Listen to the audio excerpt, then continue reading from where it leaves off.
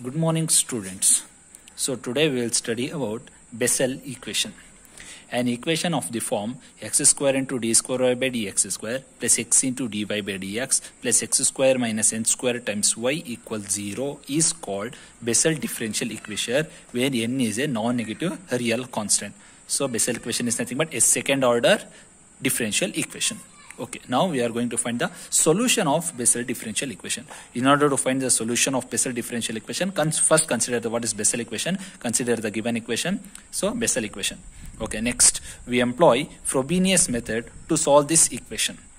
So we have coefficient of y double dash. So call this as x square, which is equal to p naught of x. Same means we are going to consider, and p naught of x equals 0 at x equals 0. So when x equals 0, it is nothing but p naught of x is nothing but 0. So we assume the series solution of 1 is of the form. It means now we are going to find the solution of this equation, and the series, the solution is of the form summation ar x power k plus r. So this is by Frobenius method. So in order to solve this equation, so we are going to apply Frobenius method. So the equation is y equals summation r varies from 0 to infinity ar x power k plus r.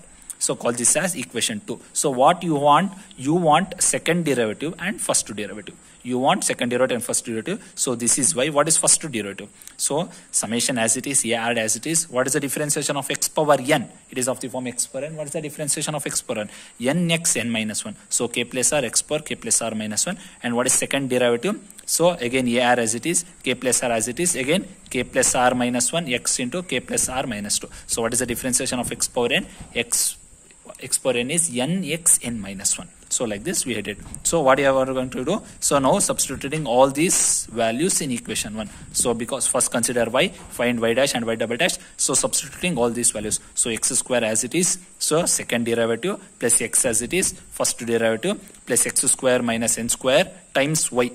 Y means the given equation equals 0. So what I did? I substituted all these equations in equation 1. Next multiply. So when you are multiplying x square, so this as it is, x power k plus r minus 2 into x square. This minus 2 and plus 2 will get cancelled, and only remaining is x power k plus r. Similarly, x multiplying this as it is, x power k plus r minus 1, multiply with x, and minus 1 and plus 1 will get cancelled, only k plus r, and this x square into this. So when you are multiplying, so x power k plus r into x square, which is nothing but x power k plus r plus 2, minus as it is, n square as it is. So this as it is, ar into x power k plus r. So what I did, I just multiplied x and x square to the equation. So collecting first, second and fourth terms together, we have first, second and fourth means first, second and fourth. So this as it is, collecting first, second and fourth. First, second and fourth terms. So from all these three equations, taking ar into x power k plus r as common from first, second and fourth, write what is remaining. So x plus r into k plus r minus 1 plus k plus r minus x square. So taking all this common and write third term as it is. What is the term? So I am not taking a third term. So I am just writing third term as it is. So third term as it is. Again, what I am going to do? So taking k, so observe with this k plus r into k plus r minus 1 plus k plus r minus n square.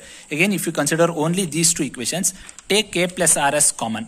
So now write what is remaining, k plus r minus 1 plus 1. Again, minus 1 plus 1 will get cancelled, only remaining is k plus r. So k plus r into k plus r, which is nothing but k plus r whole square. So what I did k plus r as common. Now write k plus r minus 1 plus 1. Again minus 1 plus 1 will get cancelled. K plus r into k plus r is k plus r whole square minus n square as it is, and this term as it is. Now what I am going to do? We shall equate the coefficient of lowest degree term in x, that is x power k, to 0. So what we are going to do? We are equating lowest degree term is 0, because the lowest degree term is x power k.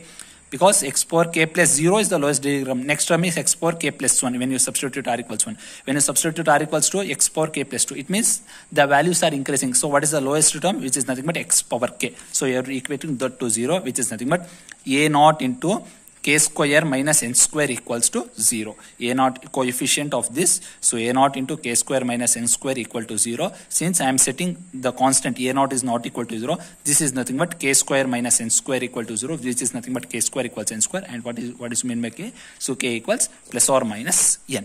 Next, what is the next step? We need to independently equate the coefficient of x power k plus 1 to 0. Here it is k, x power k plus 0. Now we are going to equate x power k plus 1. So what is the coefficient of x power k plus 1? So when you substitute r equals 1, which is nothing but a1. So it is nothing but r, you have to just substitute r equals 1. a1 into k plus 1 whole square minus n square.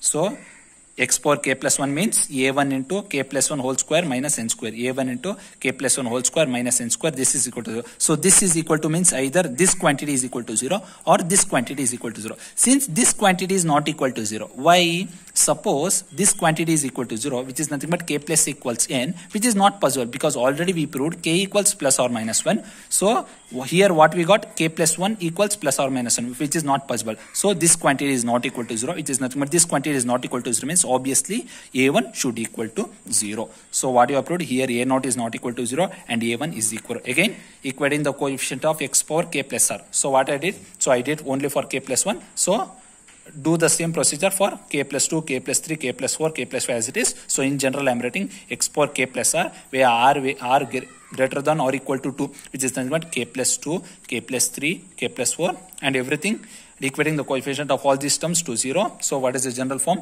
ar into k plus r whole square minus n square plus ar times n minus 2 equal to 0. So how do you get ar?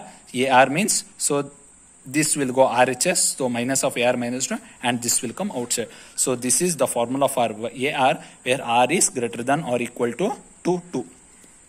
So AR is nothing but, so this I am sending as it is to RHS, and this I am sending to denominator. So minus AR times R minus 2, k plus R all square minus n square. So this is the formula for AR, where R is greater than or equal to 2, and call this as equation 3.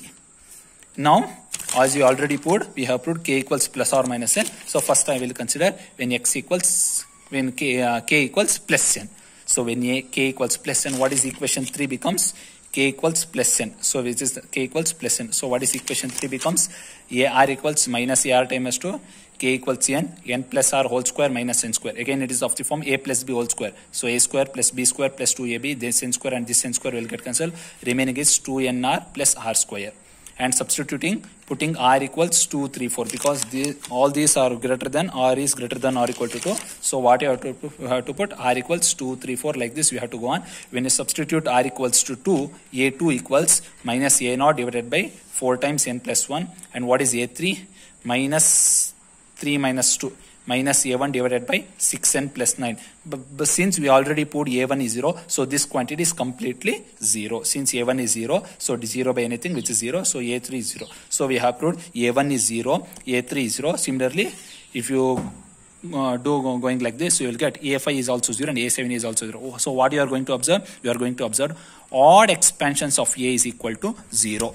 So you understood how do you got this? So when you want a3, so just substitute 3, which is nothing but 3 minus 2, which is nothing but minus a1 divided by substituting r equals 3, so n plus 3 whole square minus n square. So simplify, you will get 6n plus 9. Since a1 is 0, so 0 by anything is 0, so a3 is 0. So in general, what you can tell, odd expansions of a is equal to 0. And what about even expansions? Even expansion is not 0 because a2 is not equal to 0. Similarly, what is a4?